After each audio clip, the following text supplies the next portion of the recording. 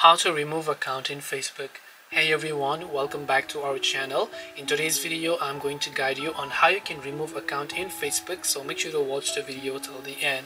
So basically the problem here is quite simple. Let's say whenever you're on Facebook, throughout the time that you have logged in with different accounts, many of the accounts have been saved to the login page. So basically right now if I just log out from here, on the login page there could be 2 or 3 accounts or many accounts, and if you want to remove one of these accounts on Facebook, what you have to do is when you're on the login page, do not select any profile to log in.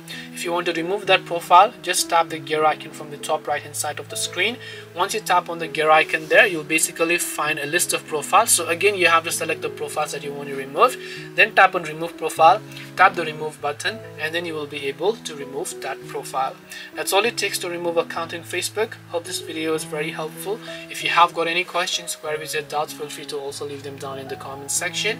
Thank you very much for watching till the end of this tutorial, and see you soon in our next video.